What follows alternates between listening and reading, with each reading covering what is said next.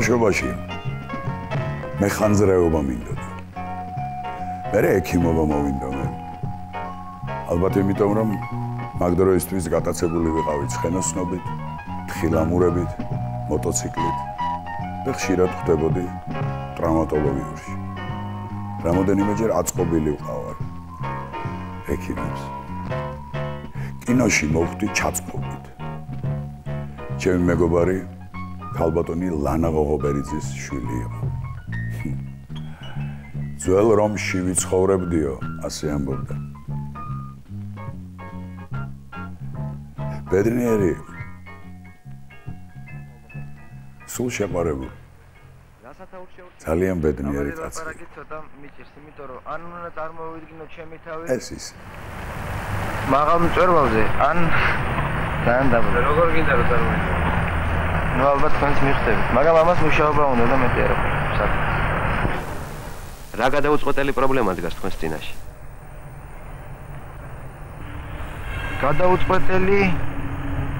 გადაუწყვეტელია მოკლედ თვითონ ჩემი თავი ჯერ. აი ესე შეიძლება ითქვას.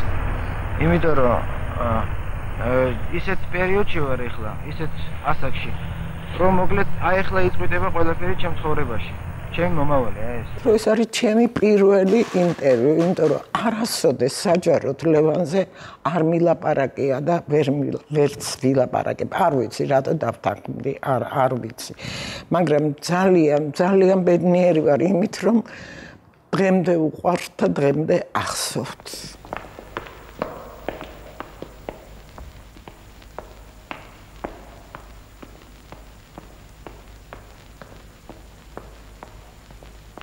საშინელი ხიფათიანი იყო ბავშვობიდან, სულ რაღაც ქონდა მოტეხილი, იმიტომ რომ საშინელი აზარტული იყო.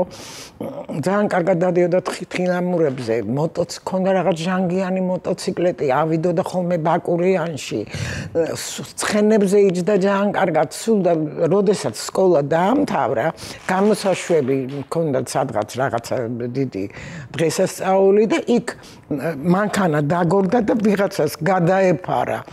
და მოიტეხა მარჯვენა ხელი, აი გამოცდების წინ.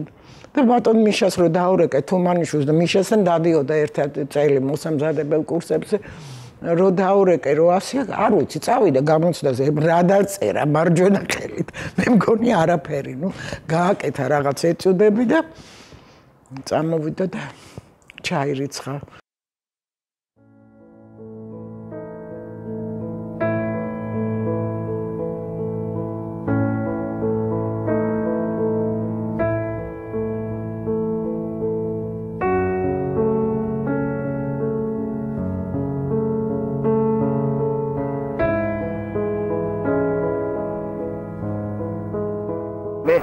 ინტერესები აღარავით არის აღარ დამში ჩემი საქმის გარდა. აი ძალიან მიხარია.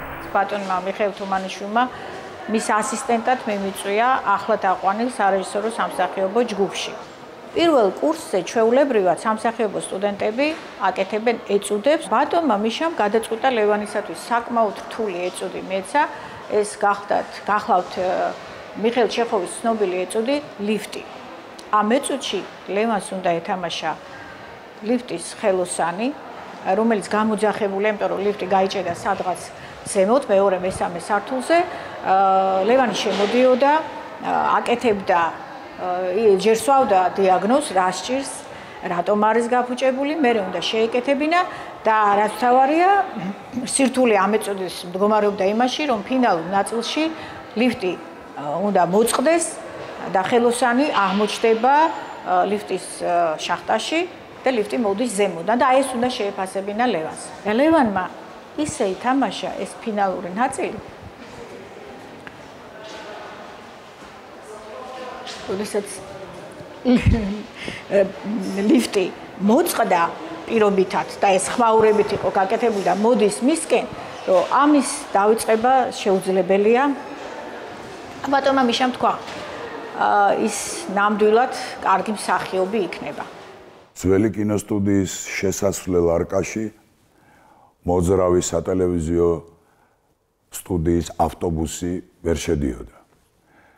ამიტომ კინომსახიობთა თეატრის ყველა სპექტაკლი მაშინ იყო გადაღებული, როცა სხვა სცენებზე ვთამაშობდით. ჩვენი პატარა ქალაქის საპრემიერო სპექტაკლებიც ამიტომ ვერ გადაიღეს და არც ერთი თეატრალური როლი ლევან აბაშიძის ჩვენ არ გვაქვს. მიხალ თუმანიშვილი თუ რამეზე სერიოზულად ბრაზდებოდა, ეს მსახიობების კინოგადაღებებზე წასვლა იყო. მეც გამოცდილი მაქვს ეს, განცდილი. ჩაანაცვლეს. თეატრში აღარ დაბრუნებულა. მახსოვს ეს კადრი მაგალითად იმ ძველ შესასვლელთან რო აყენებდა მანქანას და როგორ გადმოდიოდა პაწკუნა მანქანიდან პატარა ბიჭი ესეთი რომელიც ზომით სვარ იყო პატარა მაგრამ აი რაღაცა მსუბუქი ფიგურა იყო აი ეს კადრი ძალიან კარგად მახსოვს ნამდვილად იყო რაღაცნაირი დახვეწილი რაც ყველაფერში ვლინდებოდა მის ჩვევებში მის პლასტიკაში მის ჟესტში საუბარში ასეთი ადამიანები ბევრი არ არიან საერთოდ და ახლა განსაკუთრებით. ამიტომ არის ალბათ ეს რო აღარ არის მარტო ეს არ მოქმედებს იმაზე რომ ადამიანი ლეგენდად იქცეს რა თქმა უნდა. ძალიან ბუნებრივი იყო. ეს არ იყო რაღაცა იმ გაგებით პარტნიორობა როგორც მე მოვიდა რაღაც წლებთან ერთად როცა ადამიანი უკვე ჩამოყალიბდება როგორც მსახიობი და თამაშობს ახალ პერსონაჟს. ის იმდენად თვითონ იყო ესეთი როგორიც იყო ესეთი იყო და ძალიან ტკივნეულად უხდებოდა იმ როლს.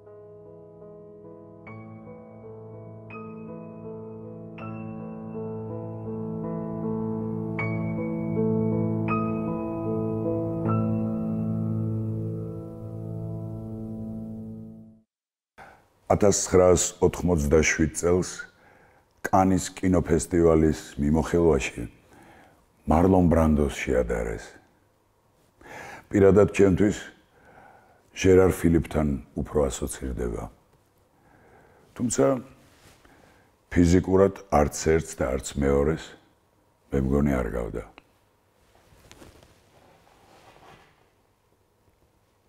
ლიკა კავშარაძე შეადარეს მონიკა ვიცის და ლევანი მარლონ ბრანდოს. აქ ამბობდნენ რომ გავდა ჟერარ ფილიპს და ამაზე სიცილით კვდებოდა რა სისულელიაო. ნუ მოკლედ ძალიან ისე უყურებდა რა ვიცი თავის თავს. ჩქარა ჩამოდი ვიგვიანე. ახლავე ჩამოვა. ჩვენ არ უშვებთ. გითხარით მაინც როდის დაგვიბრუნდა. რომანები გაუთავებელი ვიღაც სხვადასხვა გოგოები მაგრამ რაღაცა უსინდისობა არასოდეს არავის არ ჩაუდენია რაღაცნაირად იცოდა ყველასთან ვისთან როგორ უნდა იყოს და სულ წინ ტროტუარზე ეწერა მიყვარხარ ყვავილების შემოგდება გოგოების ამის სერენადების სიმღერა გოგოების და მართლა ძალიან პოპულარული იყო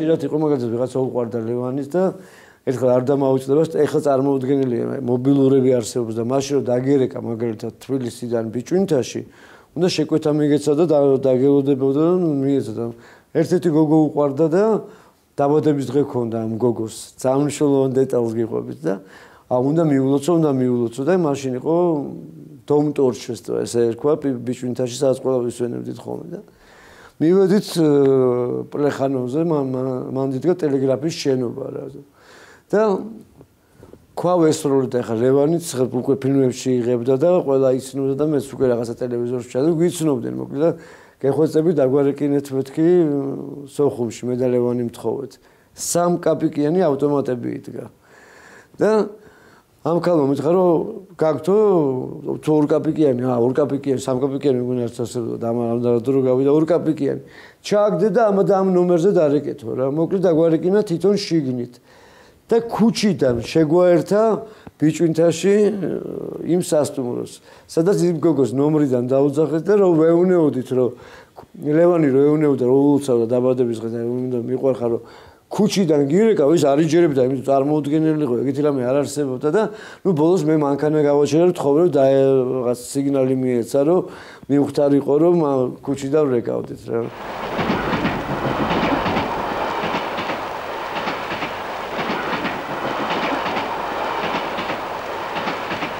ბატონი გოგული მიამბობდა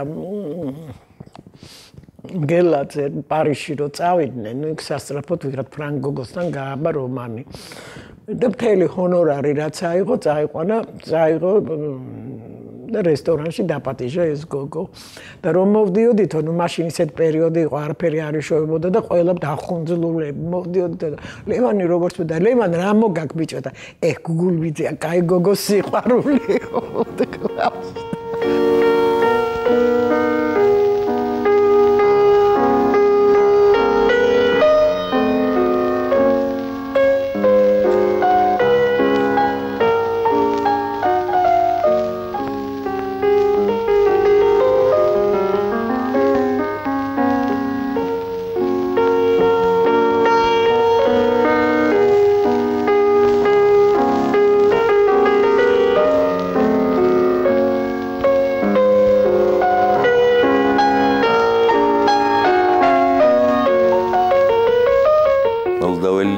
მიკა რომელიც ჩამოვიდა თბილისში ჩავარო თეატრალურ ინსტიტუტში მსახიობი ხა მიკა არის მოლდოვაში და მოკლედ ისეთი მსახიობი და ყველა ქართულ გოგოს ნუ მინიმუმ მოწონდა თბილისელ გოგოს და თან იმ სასტავს ლევანი თოცა ჩამოვიდა რაღაც მიკა და ამ სასტავს აახია ლევანი ვერცერთი გოგო ბიჭებს არ ევასებოდათ ლევანად და გოგოებს არ ევასებოდათ მიკას ეზისხებოდათ იმიტომ რომ როგორ მოვიდა რაღაც მოლდოველი და აახია ყველაზე მაგარი ბიჭი ხო და ლევანს უყვარდა ერთადერთი ქალი ვინც უყვარდა იყო მიკა და მეუბნებოდა რომ მიკა ეს ქონდა რუსულად მეუბნებოდა მე одна женщина за ней следует ეს ჩამჩა ერთი ქალია რომ იმას მეკაყევი და მიკა არისო ჩემთვის ყველა ქალიო ვაფშე ქალიო არის ყველა ქალი არის ერთ ქალში განსხვავებული და ეს არის მიკაო 1992 წლის 5 სექტემბერს გადაღებებიდან დაბრუნდა 6 სექტემბერს სოხუმში წავიდა 7 სექტემბერს დაიღუპა როცა დაიწყო აფხაზეთის ომი მე პანიკა საერთოდ სულ პანიკაში ვიყავი ლევანის გარშემო და რატომღაც ნუ ვიფიქრე რომ წავა და მითხრა რომ გადაღებაზე მიდის და მართლა გადაღებაზე წასულა წავედი კინოსტუდიაში გავიგე რომ მართლა გადაღებაზე იყო ამოვისუნთქე 5 სექტემბერს ღამით ჩამოვიდა 6-ში დილით წავიდა 7-ში დაიღუპა 9-ში ჩამოასვენეს.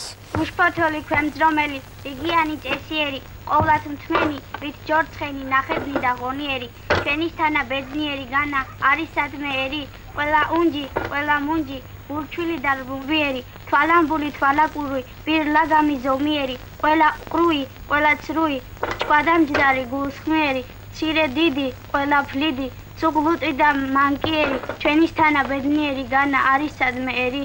მე და გოგიტა ჭყონია ვიჯექით კინოსტუდიაში სწორედ რომ შემოიარა ვაპირებ სოხუმში წასვლას ეს ყველას ჰქონდა ჩვენ ეს ტოლვა იქ წასვლის რო რაღაცნაირად ჩვენი ქვეყნის გვერდზე მდგარიყავით და გოგიტა ეუნეოდა რომ ეს არ არის ჩვენი ომი არ არის ჩვენი იმიტომ რომ ეს უკვე წინასწარ რაღაცნაირი რეალური ბრძოლა არ არის ну მაგრამ ეს მახსოვს რომ სახე არ დამოვიწყდება არასდროს ის როცა ბოლოჯერ ვნახე ну აი რაღაცას უკვე სხვაგან იყო თვითონ შინაგანად რა რომ აქ რო გველაპარაკებოდა ჩვენთან აღარ იყო წასული იყო გავედით კარგი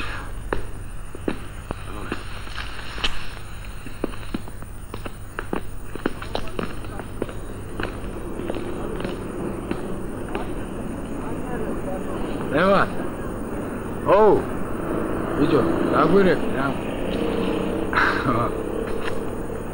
ძალიან გატაცებით მუშაობდა არამეგობარებზე. და ეგ იყო ერთადერთი სცენარი, რომელიც მე არ წამაკითხა. და უცნაურია, რომ ლევანი როცა მიდიოდა, გავიდა ეზოში, უკან მობრუნდა და მე არ მიყვარს, ძალიან უკან დაბრუნება და დავიყვირე, ლევან არ დაბრუნდა, მე კიდე ხელი ჩაიქნია. და მე ვნახე ეს სცენარი, უკვე მე როცა ლევანი აღარ იყო, ზემოდან ეწერა, უკან დაბრუნდეს, იქნებ უკან დაბრუნდეს, ცუდის ნიშანია. And I knew you had to fly away. There's a rose on the sky. Now it's time to say goodbye. And I knew you had to fly. Levani, khar.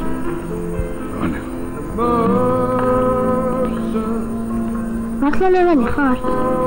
Levani. Uita, tamam. Hatta. Perdón. Vertsesari khedavენ. Მეშინს მე პერდამარ. მე ვთვლი რომ მთელი ჩვენი თაობისთვის, ქართული საზოგადოებისთვის დაიკარგა ძალიან ნათელი, ძალიან კეთილშობილი, არისტოკრატიული წარმოშობის ქართველი მამაკაცი, რომელიც, რა ვიცი, ძალიან ბევრისთვის უნდა ყოფილიყო მაგალითი, მისაბაძი და ასე შემდეგ. ძალიან გული მწყდება ამ გადაღებაზე. რეალურად გამეპარა, მე ანუ არ მითხრა რომ ომში მიდიოდა, მითხრა რომ მიდიოდა ბათუმში გადაღებაზე გემზე. ძალიან ბევრი რამე აღარ დასრულდა, აღარ განხორციელდა.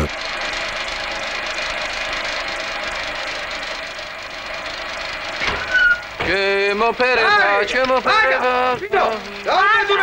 ბატა, ნორმალური ხარ შენ? მე რა ვიცოდი გადაღება თუ იყო. რა თქვია? რა უნდა ვუხარ? გადამრჩ.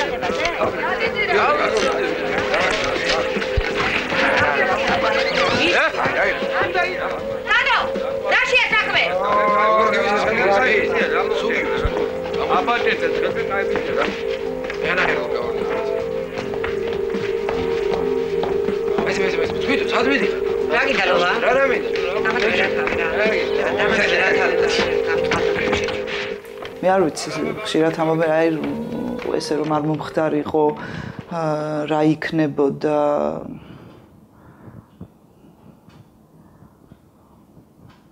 ალბათ მის გარშემო ყოფი ადამიანები ბოლომდე ბედნიერები იქნებოდნენ, იმიტომ რომ ერთ-ერთი ყველაზე დიდი კომპონენტი აკლია სრულ ბედნიერებას, როცა ბედნიერი ხარ.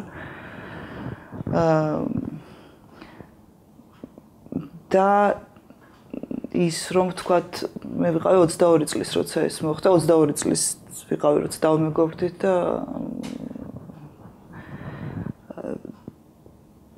და რაღაცნაირად ერთ დღეში თითქოს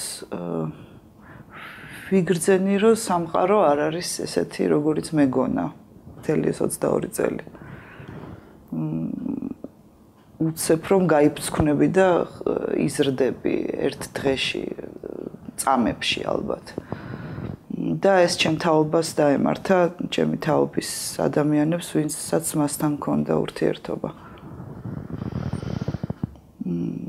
ყველაზე ალბათ დიდი დარტყმა იყო ჩვენთვის. მე ყოველ შემთხვევაში შეიძლება უბრალოდ არ გქონდა ეს ინიექცია, არ ვიყავით აცრილები, ეს პირველი ტკივილი იყო ესეთი. და ამიტომ არც ერთი სხვა ტკივილი არ შეედრება ამ ტკივილს. რა მოგახსენოთ? ყველას იმჯეროდა. ახლა დავიბენ. თითქოს რაღაც ქსელში ვიხლარდები. თითქოს ვეღარ დავაღწევ თავს. თითქოს რაღაც მარწუხი მოიწევს და საცამ წდება ყელში. ეს სისუსტეა, ვიცი. ამას არ უნდა ვამბობთ. რაიმე უნდა მოვიგონო, გმირული. თქვენ გმირი მოგხიბლავთ. გმირი ყველას ხიბლავს. მაგრამ მე გმირი არა ვარ. ვაგლახრომ გარდასულად რო გმირობის. მე თვითონ ეს ქონდა ამოჩემებული, რომ ცოლი არ მეყოლება, შვილი არ მეყოლება. ელენე ხომ ყავს, თავის ერეკლეს თავის ძმის შვილზე. ეყო არაჩვეულებრივი შვილი, მართლა ძალიან ყურადღებიანი. დედა შენ თავს მიხედე. დედა ეს რა გაცვია, დედა ლამაზად ჩაიცვი და ერთხელ სულ ახალგაზრდები ვიყავით და მეკითხება, დედა თმებს შეიღება? რა ვიცი, ლევან, ჯერ არ მჭირდება და ალბათ შეიღება. შევიღება, ყველა იღებავს. დედა დამპირდი რომ არ შეიღება. მე ვთქვი სისულელეს, ნუ მეუნები, ლევან, არ დაგპირდები. მე ესე გავაკეთებ, რომ შენ თმებს არ შეიღება. გავაკეთე კიდეც.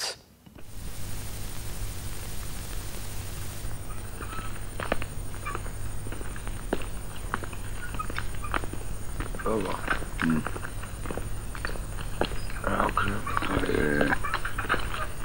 აიგეთ მოვა.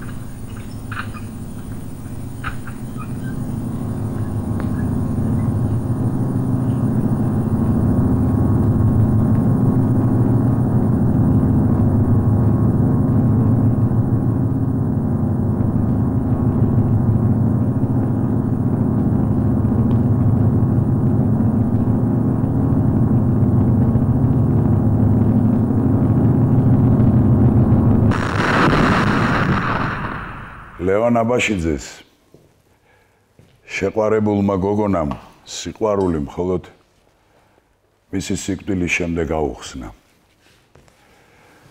სახიობის სახლთან, ფანჯრებთან ასეთი წარწერა გაჩნდა. ლევან მიყვარხარ. მეორე დილით სხვა წარწერა დაემატა. ლევან, მე ძალიან მიყვარხარ. მესამე დილით მე კი უფრო ძალიან მიყვარხარ. და ასე გაუთავებლად. უსასრულობამდე.